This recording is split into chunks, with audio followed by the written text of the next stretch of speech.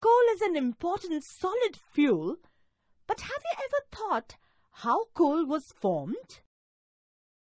Millions of years ago, the earth had dense forests in low-lying wetland areas.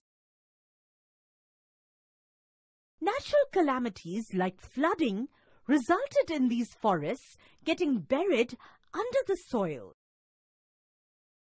They were compressed as more and more layers of soil got deposited over them. As they sank deeper and deeper, the temperature also rose. Slowly, dead plants got converted to coal under high pressure and temperature.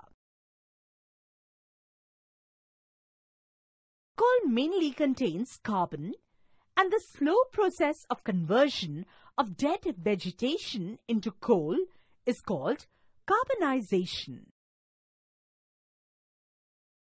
Coal is a fossil fuel since it is formed from the remains of vegetation.